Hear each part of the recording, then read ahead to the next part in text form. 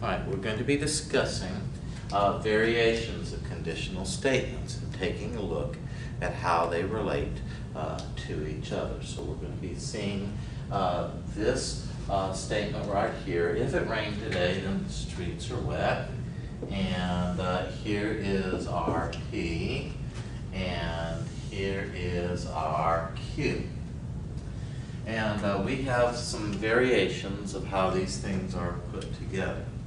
So let's just, by the way, see how this P and Q are put together. Okay. So this is not working. Here we go. Here's P and here's Q. And true, true, false, false, true, false, true, false. Now we learned earlier with a variation of the conditional that the only way a conditional statement can be false is if the condition is met and the promise is not kept. So this part is false and all the rest of these parts are true. Okay? And so what we want to understand is that this is actually called right here, this is called the positive form. Okay? Here's our positive form of the conditional. If it rained today, then the streets are wet. And now we're going to look at another way we could arrange this. Suppose I said if Q, then P, and that would be if the streets are wet,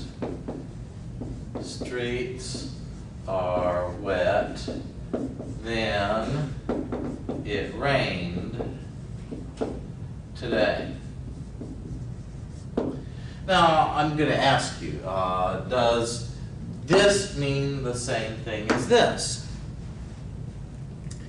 If the streets are wet, then it rained today, is that the same as saying if it rained today, then the streets are wet? And you need to be quite careful because this is sneaky. This is sneaky, right?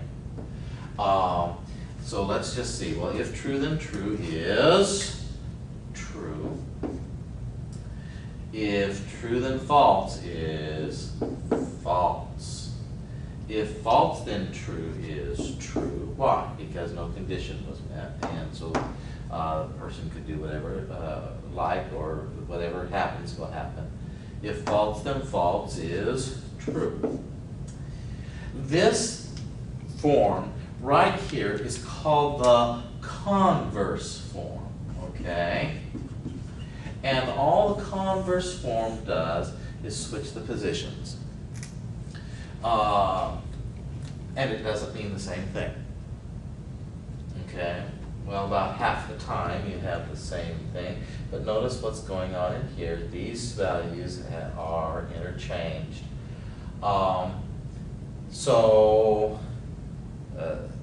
The converse and the positive form are not equivalent. Two statements are only equivalent if they have exactly the same truth value. And these do not have exactly the same truth value. Well then, how about this statement, okay?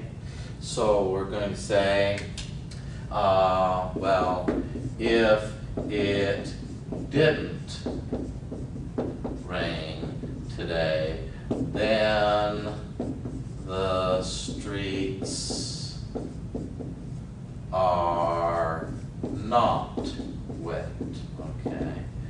Well, of course, you can see that this is not P, and this is not Q. And so we can ask ourselves, well, what is this? You know, is this the same thing as this? Does it mean this? So am I saying if it didn't rain today, then the streets aren't wet? Well, I could actually take a look over here. Here is where it rained today, and here's where it didn't rain today. And here's where it didn't rain today. Are the streets wet? Well, possible the streets could be wet, and it's possible they aren't, and both statements would be true. So obviously that's not quite the case. So I'll tell you what, let's go ahead and parse this out as a truth in the truth table. If it didn't rain today, then the streets are not wet. So we're looking at if not P, then not Q. So we have to consider a couple things here, all right? We'll sort of slip them in here. Here's not P. We're going to put in not P at the moment. And that's going to be false, false, true, true. Okay? And not Q. Not Q would be false, true, false, true. So let's go ahead and fill in those pieces. Well, if false then false is true. If false then true is true. How do I know that? Well, I know if false then false is true. If false then true is true. Okay? How about if true then false? Well, that's always false.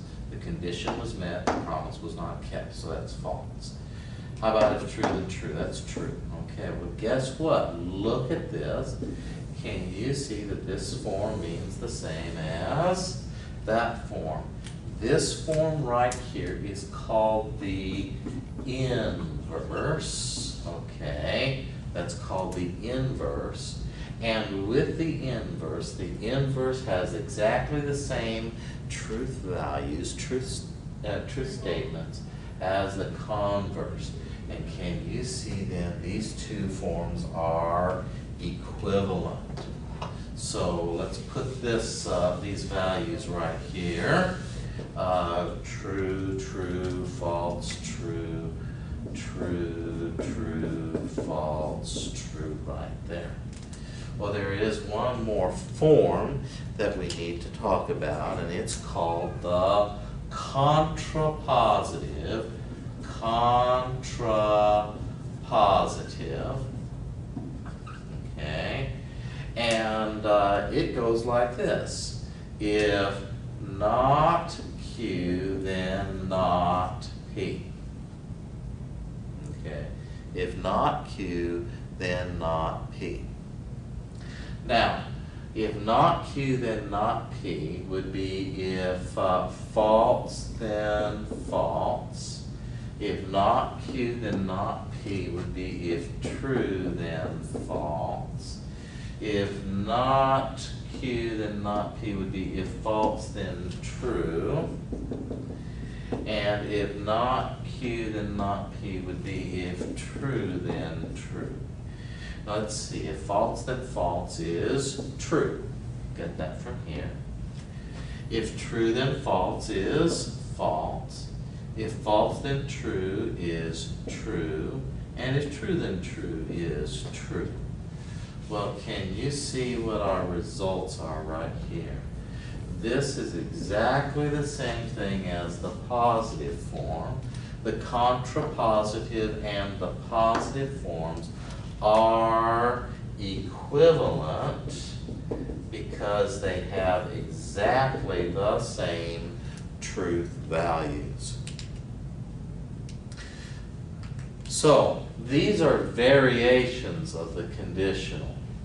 The converse and the inverse do not mean the same thing as the positive form. Occasionally, when we're working with rules of logic and talking about argument, we have to form some of these statements. So if I'm trying to find out whether a conditional statement, like if the sum of the numbers is even, then the numbers are even, I could form a contrapositive statement and solve it that way. And as long as I solve the contrapositive, then I have solved the positive form because both of those are equivalent. Similarly, if I'm looking at converse or inverse, I can do those. So these statements are equivalent and these statements are equivalent, and that deals with our variations of the conditional.